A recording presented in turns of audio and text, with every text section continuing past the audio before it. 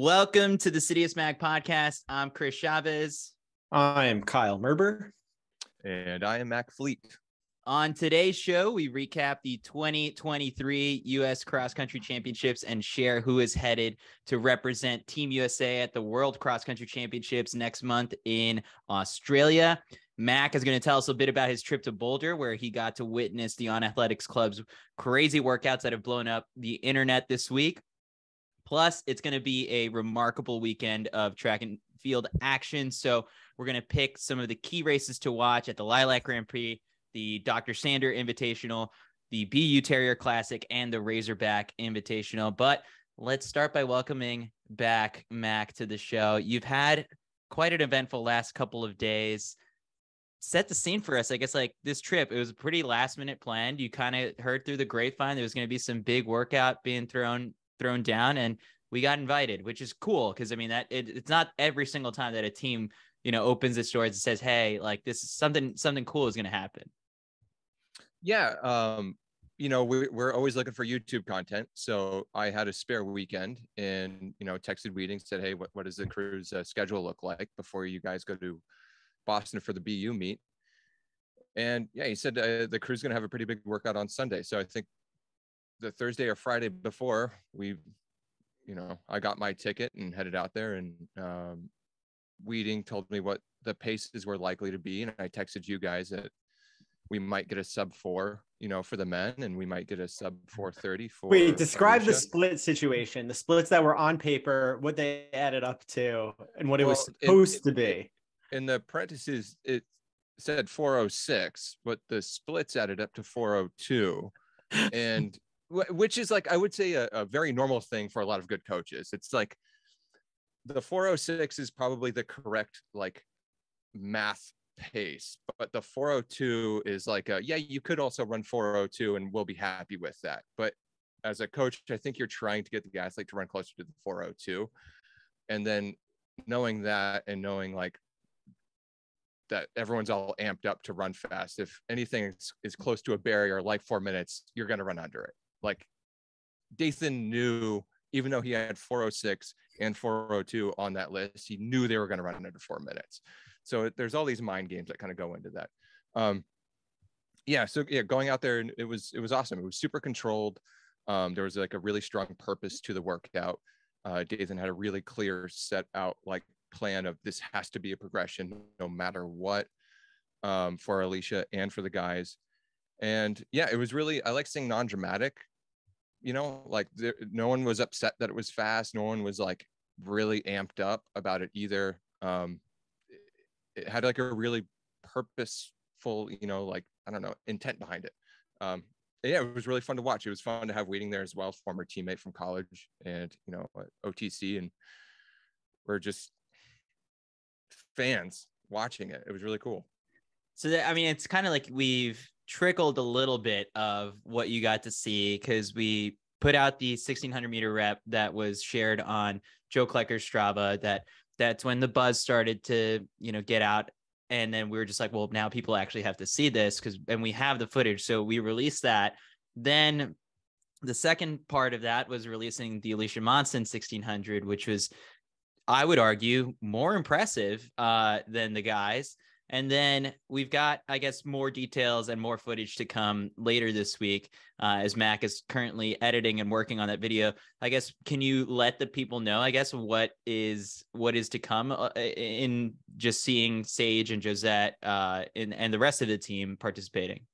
Yeah, right before we started recording this, I've been listening to about an hour to 90 minutes of license-free music. So I'm going a little bit crazy here as I'm trying to find 2 usable songs for a YouTube video. It's horrible. Everyone's fit. The whole crew, vibes are high. Sage, Cinta, they had a fantastic workout. Josette is transitioning, I would say, remarkably well into their team. She's pumped to have a bunch of training partners. I think over the last year, it's just been her and Robbie. And who else was there working out? The whole Dathan. Dathan was having a very good workout. Dathan seems to be the star of the show, with his blue jean, miles that he's getting in. But yeah, no, the whole thing was super controlled. And like, just to put into context, like what was like, they're racing 5 or 6 days after that workout. I think that was kind of lost amongst people watching it. Like, oh, this isn't the craziest workout I've ever seen. It's like, yeah, it's not their craziest workout either. They're racing this week. And yeah, just super thankful for the access. And I think that's the cool to takeaway. get a little snapshot. That's the takeaway, is like, if any pros are ever going to do something really impressive, just text Mac and he'll be there to cover it. Because I mean, the reaction's been unbelievable. Like, people just love watching that stuff. And a lot of times you'll hear athletes say, like, our workouts are harder than the races a lot of the time. And, you know, it's showing up and actually getting to witness that, I think, you know, puts it in context for people. It's like, yeah, no, it's super cool. That's true. And I'll say, like, just from like a business perspective from us, it's kind of cool. And, you know, Kyle and Chris, like the marketing aspect of it, it's also cool on social media to see something that's organic like that, that's unedited, that has like very little push behind it from like any company or us. Like, yeah, there's groundwork behind we're a company and us as CITIUS, but like both of those are 5-minute long unedited clips, you know, and it's just like thrown out there. It was a single effort from Alicia and a single effort from all of those guys. And it blew up on the internet. It's really cool to see.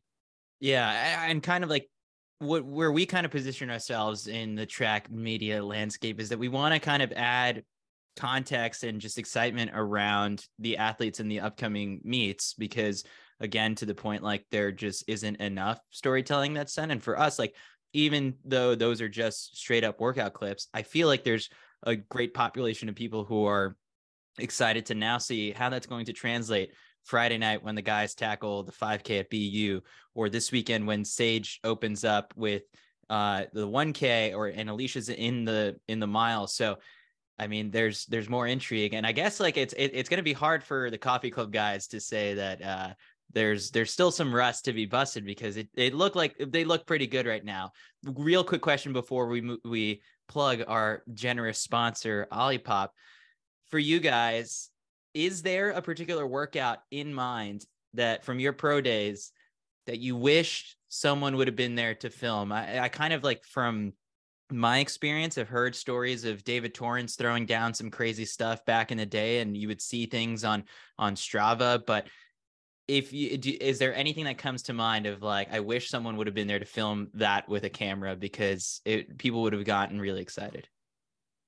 In college, I did a workout my senior year. I did a 7.5 mile tempo in the morning, nothing like crazy fast, just low fives. And then in the evening, I did 6x200 and I ran 22 high. And that's the fastest I've ever run for 200. And like, if I had that on camera, I would love to just time it again, just to make sure that that was legit. So that's a personal thing. But that was, you know, one rep is really cool to, you know, have on film. Like that 357 or 426. And for me, like, my lifetime 200 best on film would be sweet. But what about something that's not you? Have you heard of like something? Oh, you're just like, yeah, I don't care about other people. This is a selfish thing. Yeah. I mean, you hear people's workouts and stuff like that. I mean, I've been fortunate to witness a lot of things myself like that are crazy from other people, like Mo and crew doing 12 by a K in Sedona. It is one of the most incredible things I've ever seen on a track. I can't. We were supposed to talk about. We were supposed to talk about other people, and here I am talking about myself. Well, I mean, what's the best workout that I wish that you were very good at working out? Oh, a workout king. I mean, I have a lot of like sub 150s in the middle of workouts. Like that was nonchalant for me. Sub 50, any sub 338s? I bet you I could have done that in practice. I bet you could have. Lord knows, man. Mac made 10 by 400 in sub 60 like his first workout of the season. I feel like it was like, all right, let's get things started. So there's one. Trevor Dunbar has like the best workout video of all time. Him running 9 minutes in the blizzard. My Mac Fleet version of that would have been 8x400, 60 seconds rest, running sub 60 in high school. That was, yeah. So like, that's my that would have been cool on the internet. So my thing is that I'm drinking an Olipop right now, and we forgot to do the plug earlier. And I don't know if you guys saw this. This is an Olipop, you know. Yeah, I guess explain it for the good people who may be watching this on YouTube, what you decided to mix, because you know, we like Olipop just straight up, but you can also use it as a mixer. So I've got the Tropical Punch here, and I'm following Olipop on Instagram, and they keep doing different cocktails. So I made a little gin Tropical Punch myself.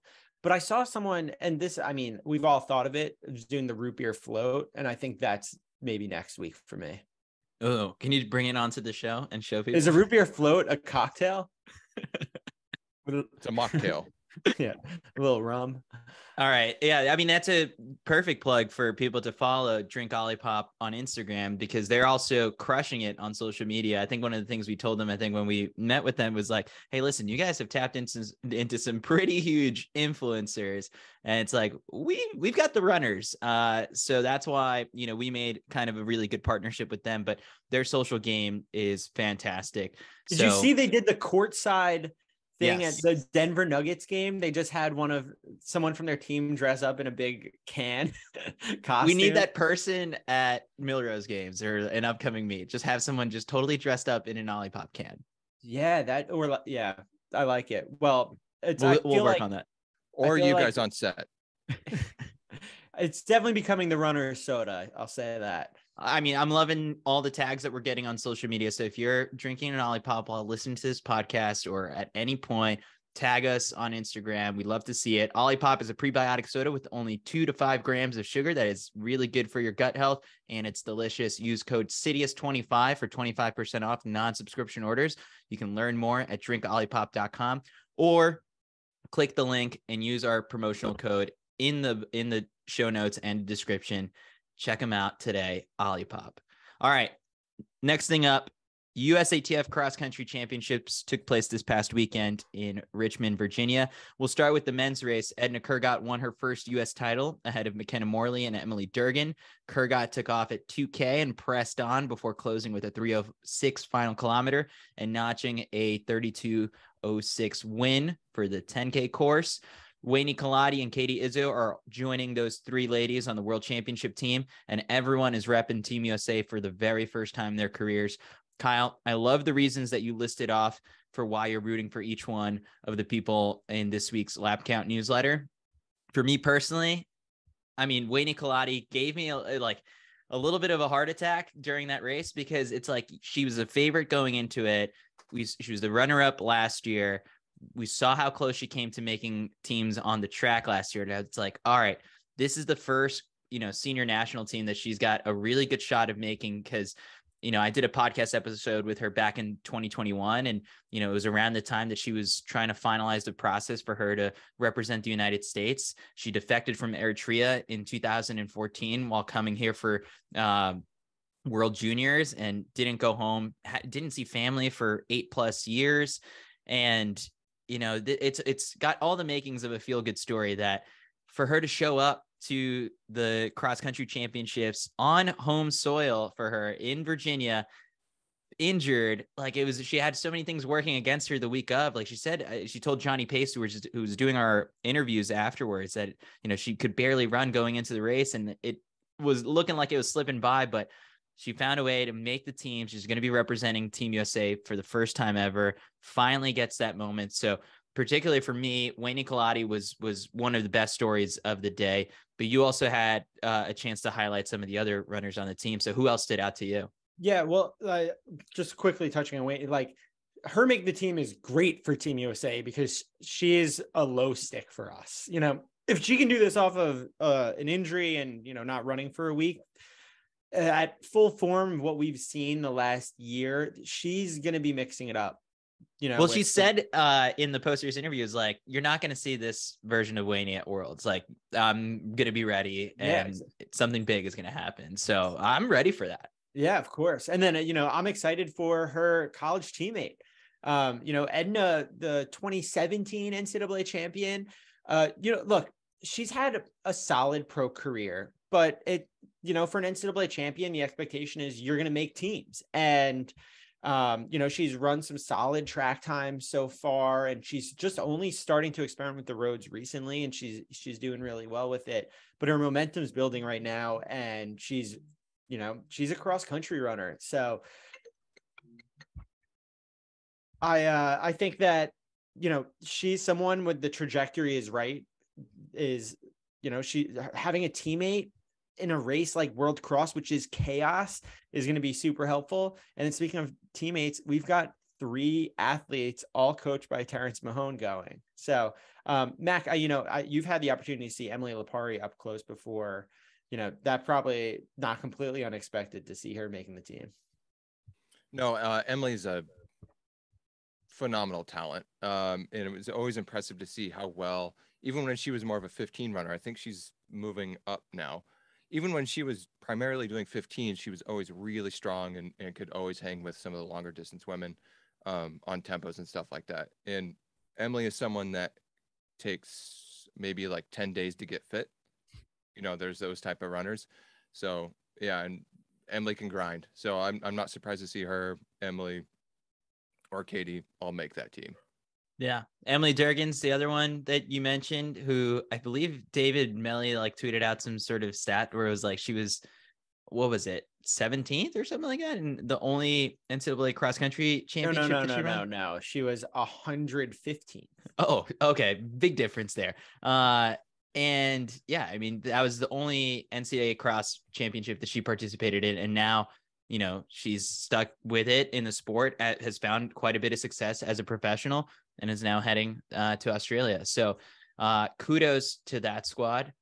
Let's take a look here at the men's side and how it shook out. Emmanuel Bor opened up a lead after 3K, and similar to Edna Kurgat, just pressed on from there. Narrowly won. I mean, there was a big pack of guys closing pretty hard. I think, second through 7th or something like that, or 3rd through 7th was separated by less than a second, which was kind of crazy.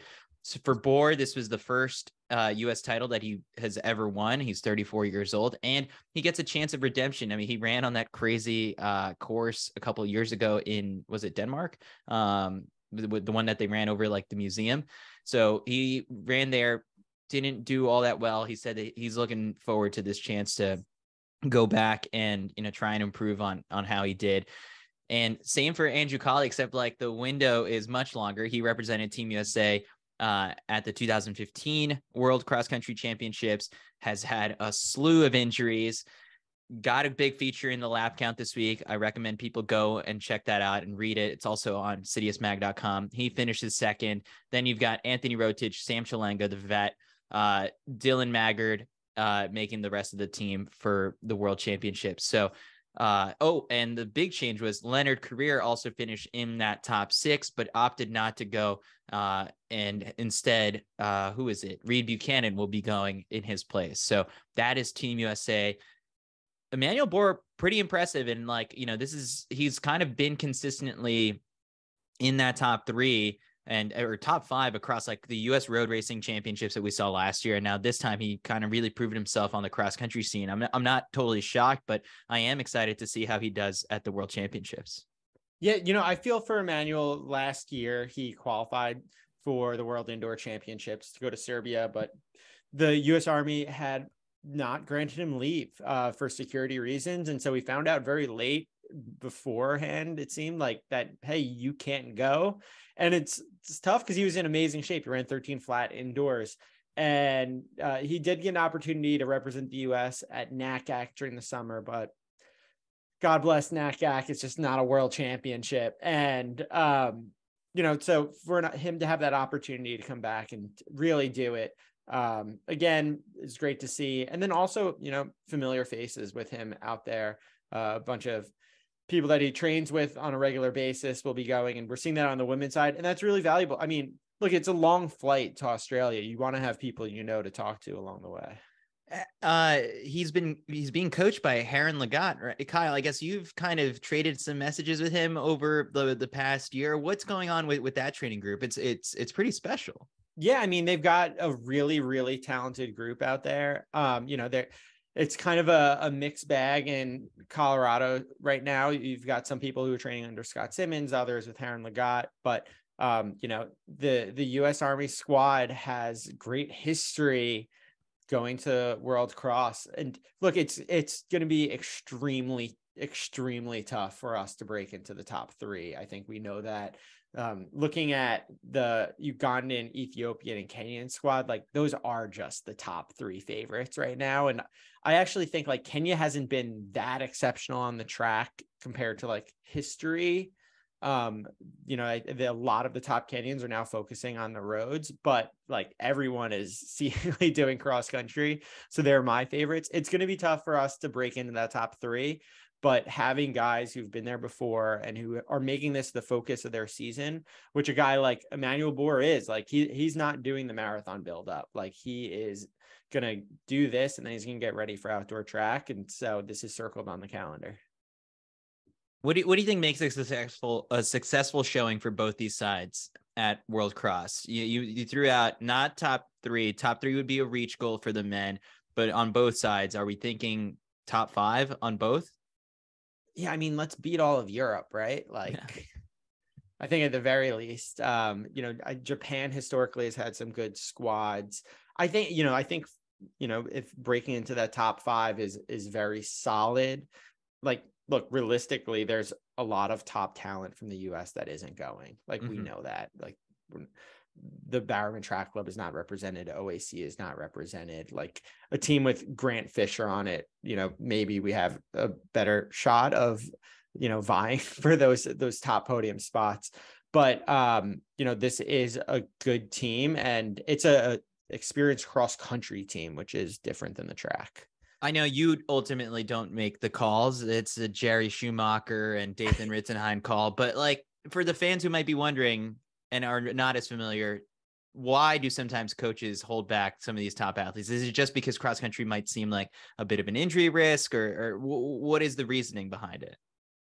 Mac, do you want to take this one? You've been you've played the coaching game before. There's injury risk, and then there's also like you're trying to set yourself up for your best shot outdoors. So people that are running the 10K, like running the 10, the sound running the 10, they're already in sequence to run that. Like Joe Klecker, yeah, he's going to run well, like in these next 2 indoor races, but like his cycle, he's already on to the 10. Like this whole bit is for that. I do think that Sage will run if enough people decline their spots for the relay. Mm-hmm. Yes. So it's not that everyone is against it. There's also that aspect where, be some of these like. Yeah, there might be someone from like Team New Balance Boston who's like on that short list. Right. In the same case, like they will do the relay. Waiting for that. And it's cross country. There's a bigger chance of you getting hurt, rolling an ankle, something that's like stupid. I know all of these athletes, if they go there and they come back with some stupid injury, they'll be kicking themselves. Door to door, it's a U.S. team, so you want that kick. Door to door, it's 30 plus hours for most of these athletes, right? Like, and so when you think about that, it's like, all right, you get a short run in before a morning flight, you sit on a plane forever, you get off, you have no idea what time it is, you go for a short shakeout because you're obviously not going to do anything big beforehand. And so this is not the sort of race that you're flying in the day before and just hopping in to it. Like and then the same thing on the way back, like when you're flying back, you're not going to work out for at least 2 or 3 days at like the very least. And so it is a big commitment to go all the way to Australia. And, that shouldn't be undersold. I think if the World Cross meet was in the US, then we could give everyone a much harder time for it. But I think if there's ever a year in which it's reasonable, it is this year. I know last week you harped and you gave me crap for like, oh, Chris never ran in college and didn't run professionally. So like he asks dumb questions sometimes. Here's one. Maybe back in the day, because it was a much bigger deal, but contracts for pros, are they incentivized if they medal at the World Cross Country Championships? I don't think I had anything of the sort, but I wasn't a cross country runner, so that wasn't really in it for me. But like, yeah, like some of these athletes, especially if you're someone who's interested, like you're negotiating in your contract. If you're someone who knows that they're going to try to run this one day, that's going to be in there. But like realistically, I mean, Americans don't come in the top 30. So like we don't do that. And then from a shoe company's perspective, like is 8th place at World Cross selling any shoes or like really worth anything? Like it's not a sexy result. Look, it's unfortunate. I think maybe USATF is the one who should be incentivizing some bonuses for a top 10 or top 15, top 20 finish. But even still, like we've seen time and time again, like money doesn't move the needle as much as you want with the top dogs. All right, that was my one. Chris didn't run professionally question of the week. All right. We had some really good races on the U20 side. I'm actually like pretty encouraged and like excited, you know, when you say like, oh, as the pros don't necessarily crack like that top 10, top 8 sometimes. I mean, in some cases they do, but it's not all as common. But with Irene Riggs and Leo Young, but those two are like top talents that I think like I'm really excited that the fact that they ran this thing, because everyone kind of thought, oh, Nike Cross Country Nationals may have been like the big one of the year, but this is a chance to represent Team USA and get a free flight all the way to Australia. Good experience learning to race against international talent. And those are two really big stars that I think like I'm excited to see how they would fare against, you know, the U20s from East Africa. And so, I mean, for Irene, she closed her final K in 3:03. She won the 6K race in 1944. Leo Young, it was a story of redemption. Like a lot of people saw what happened where in the final, you know, kilometer of the final half mile, basically of maybe less than that of NXN, like he just kind of, he didn't have it in him. He's going backwards. And now he ended up winning his first ever 8K. 23:45, pretty impressive time. Like he's going to get used to that. Because he's going to be running 8Ks in college constantly. It was a really good performance, won by 7 seconds, only high schooler, I believe, on the U20 team. So all around, just some really impressive performances there on the U20 side of things. Was there anything that got you excited for that, Kyle? I mean, I'm excited to see how the ladies mix it up. This is an exceptionally good team by US standards, between Irene Riggs, Caraballoga, and Ellie Shea. Now, let's just to look a little bit at history here. In 2019, the top 13 individuals were the entire Ethiopian team, the entire Kenyan team, and one Ugandan athlete, and the top American was 53rd. Wow. Okay. I think we're finishing better than that this time around. I do think we're finishing better than that. I mean, ultimately, the U.S. women finished 14th, which, you know, not our best result. But it is really, really a different ball game on the junior level, because, you know, like it's just like you see it already. Like the Kenyans and the Ethiopians are not like just competing on the junior level when they're 19 years old. They're competing on the Olympic level. Yeah. And so like it's difficult to contend with that. Yeah. If anything, we're going to get a really nice, sick vlog from Leo Young out of this. He's getting a trip to Australia. Like that's exciting. So I'm looking forward to that one. I loved how excited he was to be going. Like, yeah, just absolutely fired up about it. And also, you know, his brother, I think, gave such an awesome interview afterwards. I think he finished 12th. Like, that the assumption would be that finishing 12th, that he'd be disappointed. Turns out he's been super injured, and the furthest he had run in like recent history was 7 miles. Yeah. So check those out on our YouTube channel. Johnny Pace crushed it on the sidelines for us out there. I'll be with him this weekend. So hoping to get some more. He just brings out like, he's so positive and nice when he approaches the athletes that it makes for a good interview. So check those out. Some other notable quick hits that took place this weekend. Nikki Hiltz ran a 4:32 mile in Flagstaff, which is worth 4:22 at sea level with the conversion. So not the only impressive altitude mile that we've seen in the past week. Molly Seidel shared that she will be running the Nagoya Marathon in Japan. She said that on the Alley on the Run show, which is exciting. You know, people have been, you know, when you're a pro of that level, sometimes the inclination is chase the dollar signs and go, you know, to the biggest appearance fee, which probably could have been Boston. But Molly probably recognizes at this point in her career, you've got all these really cool opportunities. It doesn't have to be the same sort of Boston, New York cycle. So good on Molly for that.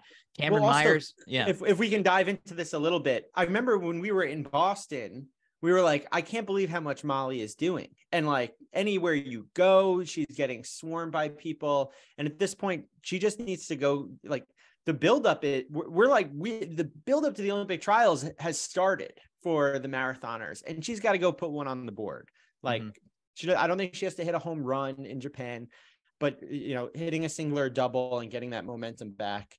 And I think that's going to be a lot easier for her to do in a situation in which, you know, you're not getting stopped every 3 seconds for a picture and an autograph. I will say that it is, it's insane what some of these top American marathoners have to do at these majors in terms of appearances. Like, I don't think fans understand the amount of events that they have to go to the week prior to them racing. It's exhausting. It is exhausting. Like, it's exhausting being around it. I can't even imagine being them. Yeah. In some ways, like, being asked to do the press conference is good because you get to represent your sponsor and like you're talking to media. But at this other side of things, it's sort of like, it's a relief. You're like, oh, I don't have to dress up for this thing. I don't have to go down. I don't have to sit around and then, like, you know, kind of delay whatever your day is. Like, you get thrown out of your routine for a couple of days. So yeah, some good insight. It's not everyone's personality. Like, think of like the quintessential, like, distance runner that you like, the stereotype. Are they one who's going to go mingle for hours on end? Like, that's not most distance runners. Maybe you can put on for like an hour here and there if you're getting a good enough appearance fee, but like the majority of people, that's not an easy aspect of the job. So yeah, all right, I like it. All right, sorry, you run down, go on. Yeah.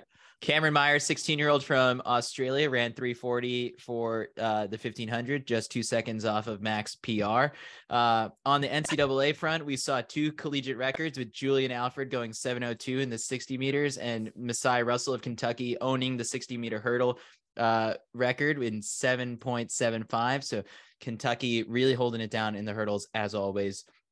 On the high school front, Nicholas Harbor, the big boy, our boy, went 6.66 in the 60 meters. Just, I mean, I live for the highlight clips that he shares on social. Then you've got Missouri high schooler Jackson Haydish. I will get that right by the end of the season because he's probably going to break some sort of record. He went 8:42 for 2 miles, is now sitting at number 2 on the all-time list. So those were just some other results that took place across the country.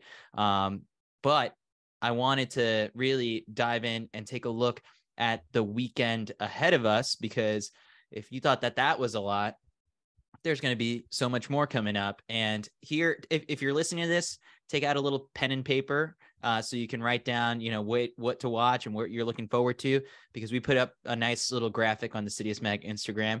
And real quick, I'll run down what is coming up. We got the Lilac Grand Prix on Friday night, 9 p.m. Eastern time, free live stream on the Tracklandia YouTube channel, courtesy of Hayward Magic. They, you know, decided to sponsor the broadcast and wanted as many people as possible to be able to access it. So take down that barrier to entry, make it free, let people watch the stars. The meet's going to feature Cole Hawker making his season debut, Sinclair Johnson also opening up, Clayton Murphy, who just won at the American Track League this past weekend in the K, Eleanor Fulton, basically, right, you know, she's a hometown hero up in Portland, just making the drive up. She's going to be ready to crush. Isaiah Harris also racing there. That's the Lilac Grand Prix, Friday, 9 p.m. Eastern time. Then also taking place on Friday, but more so collegiate action, will be the Dr. Sander Invitational. Saturday's the real heart of that meet. I'll be there 12 to 2 p.m. Eastern time. It will be streamed on USATF.tv with a subscription. The meet features Sage Hurta Klecker, versus Ajee Wilson in the 1,000 meters, which we could see an American record go down. Initially, Sage was announced as the headliner for that race. And then today we got the update that Ajee was racing in it. And Ajee's number 2 on the U.S. all-time list. So, and on top of that, has not lost a race at the Armory since 2013. So it's probably going to be the race to watch at that meet. Caitlin Toohey is also racing, I believe, in the mile. Alicia Monson, fresh off of that 4:26 1600 at altitude, which she kind of joked around and said that it was basically a 12-second mile PR for her. Now she'll get a legit mile PR in this race. We've got Drew Hunter and Eric Holt racing in the mile, vying for that one spot that will be that is on the line for the Millrose Games Wanamaker Mile. So some really cool storylines there at the Dr. Sander Invitational. I'm really looking forward to it. Then we've got the BU Terrier Classic taking place on both Friday and Saturday. It's streaming on FlowTrack. You need a subscription for that one as well. And it features the On Athletics Club guys. I believe the 5K on Friday night is going to be taking place at around 8 p.m. Ollie Hoare is pacing that. It's going to be paced for about 13:05, but knowing that everyone's going to kind of, once the pacer drops off, people are going to actually start to race. We could see a sub 13. Who knows? You've got the OAC guys in that one. You've got Luis Grijalva in it. You got people from the Very Nice Track Club. So that'll be one to watch. Annie Rodenfels, who rarely ever loses at BU, will be entered in the women's 3K or mile, one of the two. I've got to double check that. But she will be there as well. Then you've got the Razorback Invitational on Friday and Saturday. You can watch that on the SEC network. A lot of fast DMRs taking place there. Stanford, Oklahoma State will be in the house, but really the marquee event to watch there will be Britton Wilson, who we just saw break the collegiate record in the 600. Now she's going to go up and she's going to run the 800. So that is everything that's taking place this weekend. I'm sure there's going to be some random time and some stellar performance that's not on the World Athletics calendar or something like that. But track is back. What are you looking forward to the most, Kyle?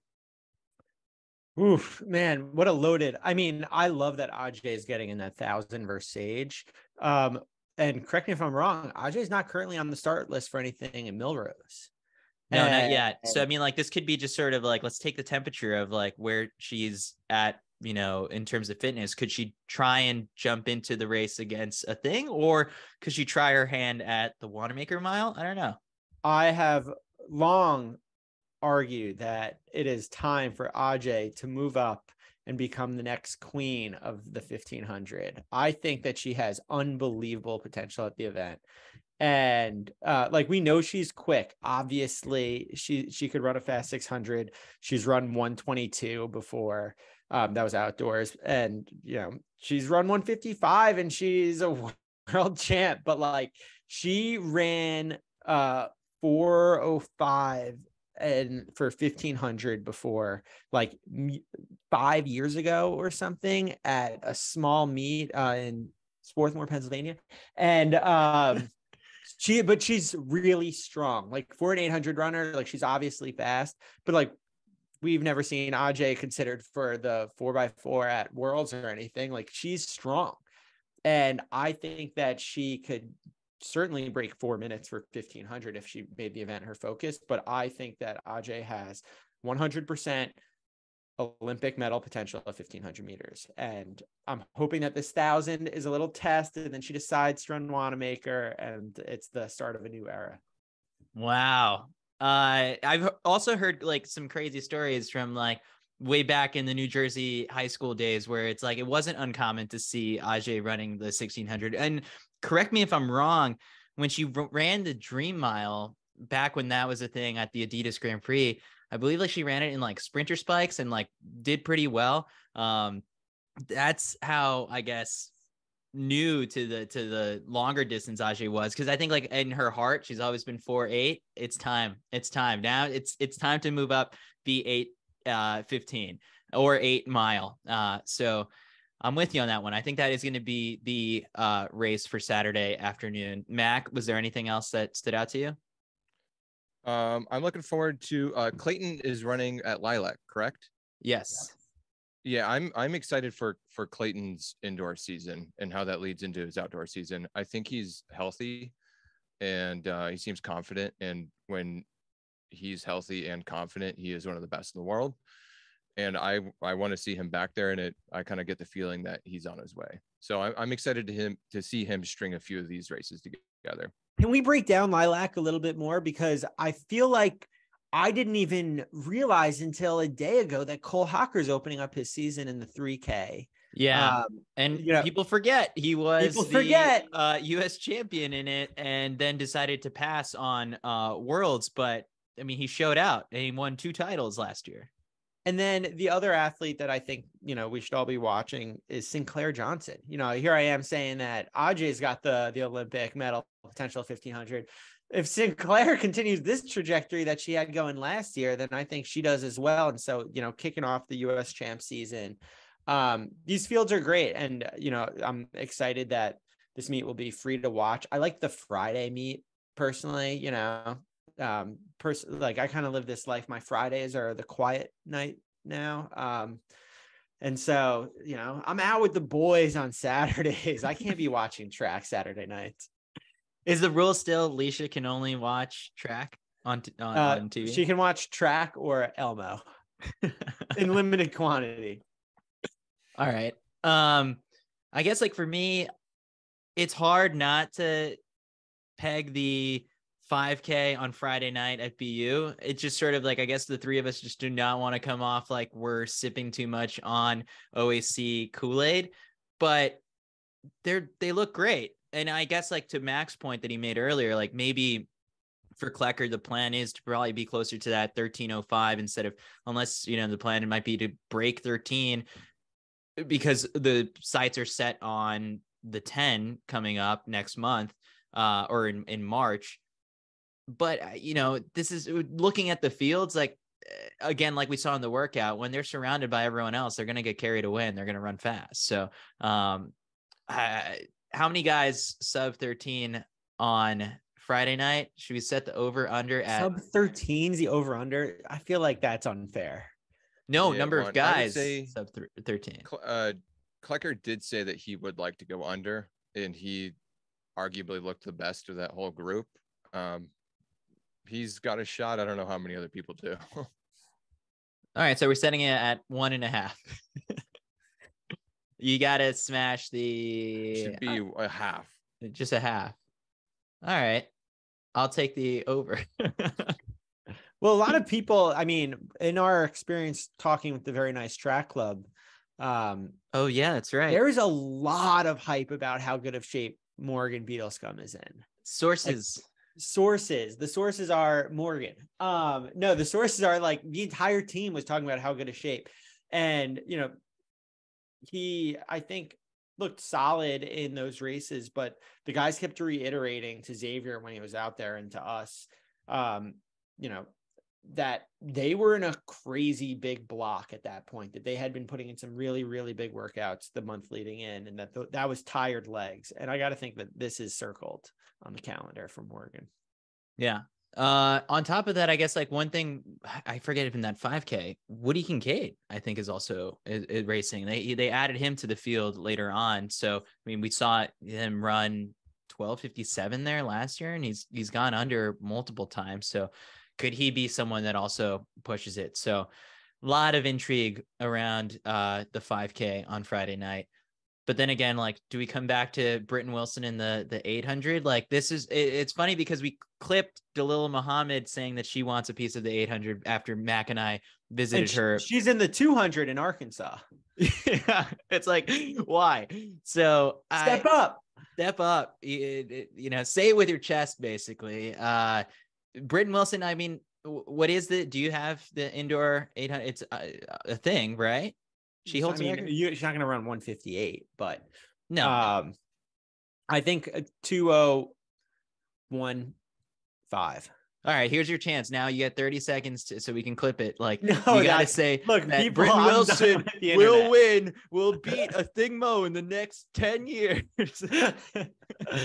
I think 201. is my call. And I think, just getting that strength work in right now, and then she'll drop it down later in the season. But no, love that for the January meets, run a little bit of off distance. Perfect. All right, let's move to our buy or sell segment. Mac, we will start with you. What you buying? I'm buying Sydney running the 60 at New Balance Indoor Grand Prix. These athletes have to show up to their sponsors meet. So like Nike athletes, you have to go to Prefontaine. Adidas athletes, you have to go to the Boost Games. New Balance athletes, you have to go to New Balance Indoor Grand Prix. And athletes that are as good as Sydney can choose whatever they want to do. You can choose to race nobody if you want, but you have to show up. I love her running the 60 because she's running against some big names. She's running against Sherika Jackson, running against Hobbs, running against Briscoe. That's going to be a really good race. And those are really big names. So I'm excited to see how she holds up against them. And she's going to beat a few of them, I feel like. Yeah. And I guess like people forget that like when she ran indoors 2 years ago, she opened up doing the 60-meter hurdles. So it's like she's constantly moving down to improve. And then she went on to, break the world record and win the Olympic gold medal. So I trust Bobby Kersey. 2 weeks ago, I bought the gospel of Bobby Kersey on this segment, and I am intrigued by this move. So that's a good one, Mac. All right, Kyle, what are you buying? Well, hold on. Can I add something to the back of that? I'm sorry. After we were talking to Dillon was saying what's changed about the 400-meter hurdles over the past couple of years. Oh, that's and right. It's how fast people are attacking the first hurdle. So speed into the first hurdle is one of the biggest changes over the last couple of years. And that's what's, gotten the times to start coming down further and further. So running the 60 helps Makes you sense. Charge into that first hurdle. So I don't know. Maybe I'm putting two pieces together that are too far away, but it makes sense to me. I like that. Good catch there. Okay, Kyle, your turn. I'm going to buy Lenny Courier running US Cross despite not trying to make the team, or like not running World Cross. And, he said it immediately after the race, I guess, because Reid walked away knowing that evening that he wasn't going to that he was on the team. And so, look, it's still a US title, and it's an opportunity. There's some prize money. Yeah. Some prize money, a race, and, against a bunch of good guys. Like, good on Lenny to still be out there. I was kind of saying earlier how understandable it is for people to not want to go all the way to Australia, depending on like their other goals and other races. But there's still US Cross champs on, and Lenny, good on him. All right. Good call. Nice pat on the back there to Lenny. All right. I am buying the New Balance Nationals backpack if I can. We were lucky enough that we were working at the meet last year and we got handed some, but if I have to cough up some money, I will buy it. The photos got released earlier this week for a ton of high school kids. I guess I was never good enough in high school to really dream of competing at New Balance Nationals, but you see it now everywhere. That's kind of the motivation for some people. And in talking to some of the athletes last year, it was like, well, what made you choose this meet? And it's like, well, yeah, 1, it's the competition. 2, it's the atmosphere. 3, it's the backpack. The backpack is always top 3. This year, I think they really crushed it. I love the colorway.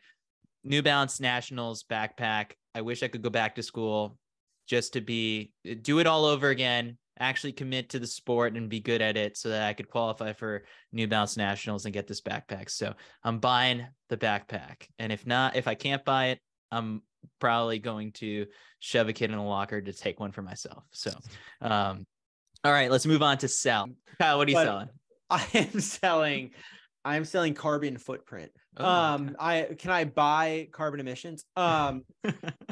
So you probably saw Innes Fitzgerald, the 16-year-old out of Great Britain, wrote a thoughtful, open letter to the team GB and basically said, like, don't select me for World Cross, because she is very climate conscious and decided that she wouldn't be able to sleep at night knowing that she was doing so much damage to the environment and flying all the way to Australia. I think even more so is just the statement that it made. And it did definitely make a statement.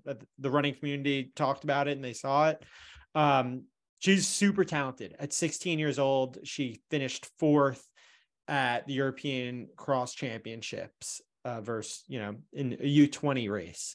And she took the train there. So I'm not selling, what she did. I was just, selling carbon footprints in general. I wish I stood for something. I stand for nothing. All right. All right. I guess mine is I am selling books. Like I think we're all selling books. There's so many running books that have been published within the last 3 months, and there's going to be more over the next 4 months. We had Running While Black by Alison Desir, which is a phenomenal book. You got Lauren Fleshman, who's now a New York Times bestselling author with her book. And you got Des Linden and Kara Goucher also coming out with their books in the next couple months. It's I think we're all just, the book I'm supposed to be writing with Joe Kovacs is not done yet. We need more mail, but we got Molly Huddle and Sarah Slattery. That's right. I've got them all behind me. Shalane. We got no boy books, Chris. Yeah, Chris Lear should be working on something right now. It's been a few years. What's he working on? Yeah, I don't know. Well, we keep getting Steve Magnus books. We have enough of those. Yeah. All right. So yeah, Chris and I both have Infinite Jest in our backgrounds. Yeah. Where's did you actually read it? Yeah, years ago. I'm not actively reading it. I use that to prop up my computer sometimes. Mine's just decor decorative for my background. So we're selling books. There's a lot of really good books out there, and I think we should be buying them, but people are selling books. That's all. I'm just kind of I like the idea. I like the idea that we're selling books. So that's where we're at this week. I was struggling with that segment. All right.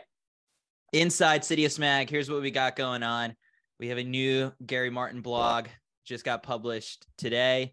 He recaps his first ever indoor track race. He's also racing this weekend. He's racing the 800 at Penn State. So if you're out there, give him a couple good cheers for us. Interesting tweet that you put out, Mac. You had a very similar first race as Gary.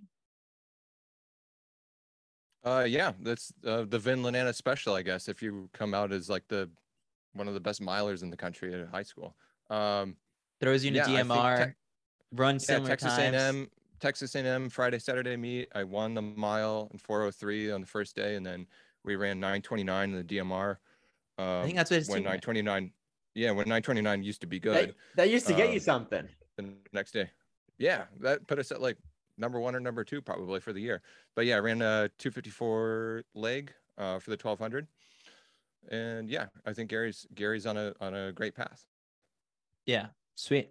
We have Dillon Muhammad on the CITIUS Mag podcast this week, as kind of Mac noted before. There's some really cool stuff there where she breaks down just why everyone's gotten so much faster in the 400 hurdles. And I think I was actually particularly blown away by the fact that she told us just how injured she was at the World Championships and still managed to walk away with a bronze medal. But 2 weeks beforehand, she couldn't run, and she was seeing the physio 3 times a day while at the World Championships. So pretty insightful stuff there, because, everyone got really wrapped up and blown away by Sydney's performance that, sometimes you lose sight of what is the story behind the people who finished second and third. And so we got that from Dillon in that interview. So check it out on this podcast feed.